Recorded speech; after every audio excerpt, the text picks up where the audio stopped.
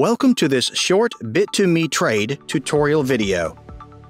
The first thing we have to do is log into our account, identify ourselves with our email and password, and see that our trading account is 0. Therefore, we recharge our trading balance with our Bit2Me wallet. We can add and withdraw money from our wallets. And it can be both in euros and Bitcoin. In this example, we will top up the account with 30 euros and with 0.01 Bitcoin.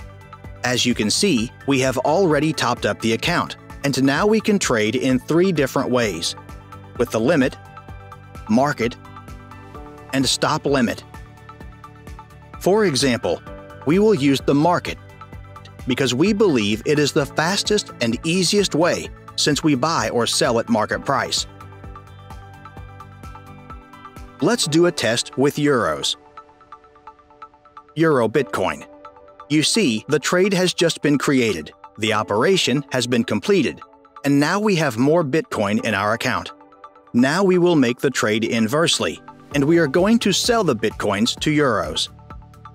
As you can see, the order has been created, and we have a new trade.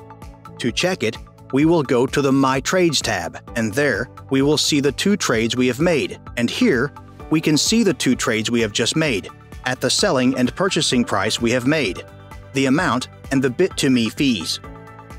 Let's go back to the Exchange tab. And we can see all the tools that the platform offers.